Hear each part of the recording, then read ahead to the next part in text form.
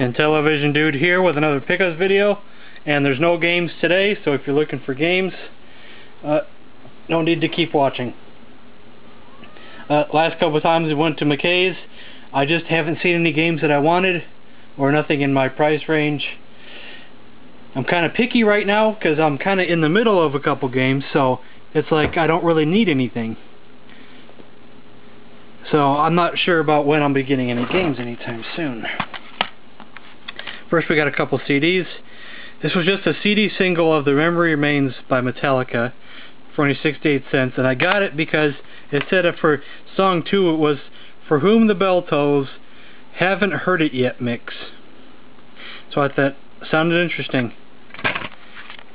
The Strokes, Room on Fire. I know a certain somebody named Broken1394 who is kind of missing in action still. I know he really likes this because I think he had part of I think he had the video 1251 on his channel a long time ago. I like the Strokes, but I just never owned this album. Just never got around to it.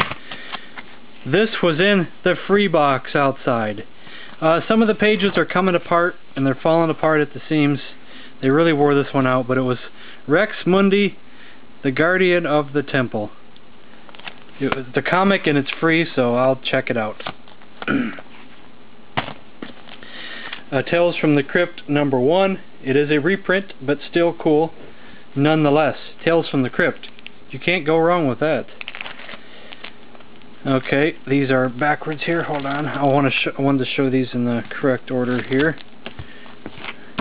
Okay, this is the second series of Ghost Rider. Here is #1.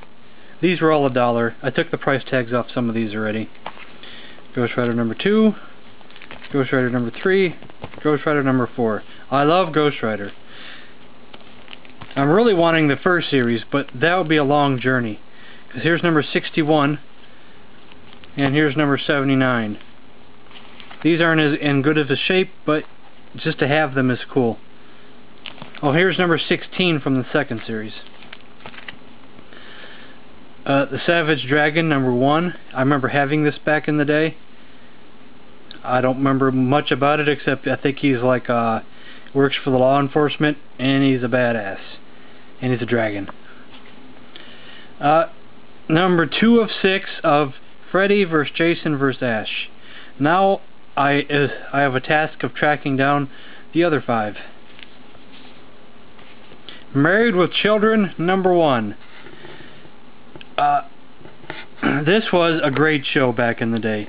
So great that it was one of the few shows that I watched. And, well, actually I have to lie. I watched a lot of TV around this time and age. But there is no sitcoms on TV today that can match Married with Children and or Seinfeld. I'm sorry. I would like to get these on DVD eventually as well. I don't watch TV anymore. That's how much I think it sucks.